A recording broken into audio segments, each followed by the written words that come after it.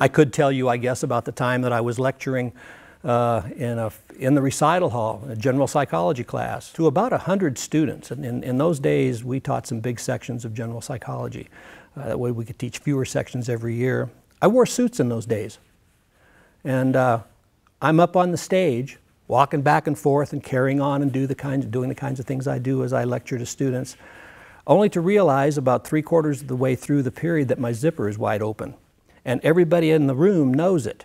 They hadn't bothered to tell me about it, but they know it. And finally it got my attention, and you can just imagine the kind of embarrassment that I had about that. And I don't know if that was funny for me or funny for the students, but I think they got a kick out of it.